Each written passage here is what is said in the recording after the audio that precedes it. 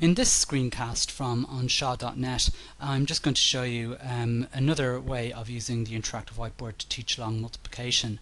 You'll probably need to see the previous one, which went through the box method for long multiplication using a grid, as we're going to start off by showing you the grid that we set up in the previous slide. Simply 4 squares, so if you haven't, don't worry, we just need to draw 4 squares to show the idea.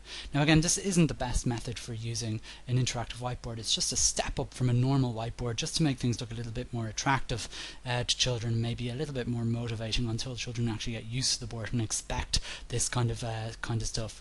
Now we're going to look at Napier's method for doing our long multiplication for a particular sum, which we've been doing all day. So I'm just going to show you the previous slide to show you the sum we did. Initially 23 multiplied by 47, and we're just going to show you Napier's method for doing that. So essentially what we do for Napier's method is we write the numbers down using our pen. So 23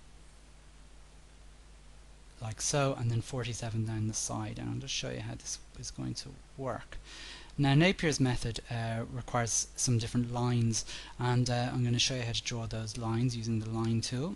If we go to the shapes, now every interactive whiteboard will have their own version of a line tool. This is Promethean's Active Inspire software, and I'm going to just use a different shade there to draw the lines, and each grid needs to have a line being split through like so. So we'll have 3 lines being drawn here. Perfect. Now what we do then for Napier's method is we can write in the answers to the questions. So first of all, it's 2 multiplied by 4, which is 8, and with Napier's method you actually draw the leading 0. There has to be 2 digits all the time. Then we have 3 multiplied by 4, which is 12.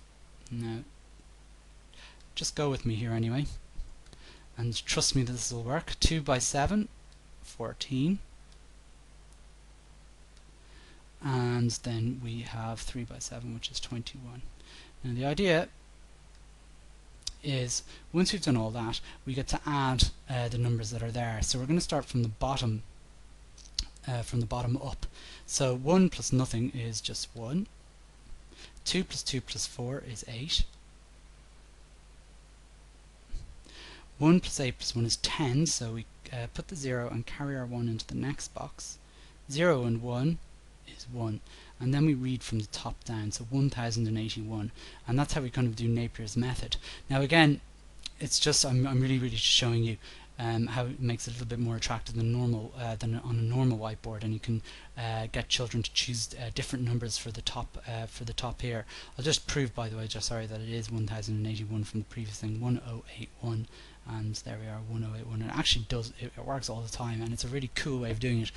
Most children find this quite easy to do, but it's an error. They don't believe it's that easy, and it'll work, and they often don't use it in the end. But it's just a nice way of doing long multiplication in a different way. Again, using a grid, using lines, and using colour, just to make things a little bit more attractive for children. So there's one more way of showing long multiplication. I've shown you the traditional method, I've shown you the box method, this is Napier's method, and then finally we're going to show you the Russian method in the next video cast or screencast. Thanks.